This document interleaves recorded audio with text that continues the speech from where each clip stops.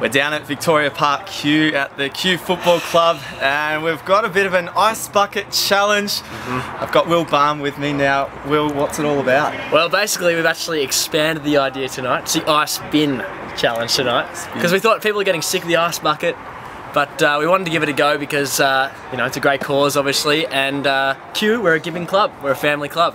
Yeah, fantastic. So, is it cold? It's absolutely freezing. I made it myself, set it up.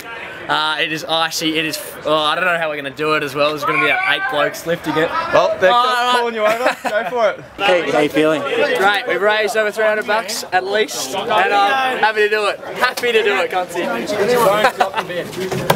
Oh, is it coming?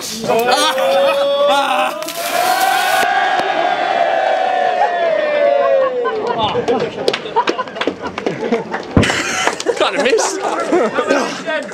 I nominate the St Mary's Football Club and Eltham. We're coming for you. Grab the bears.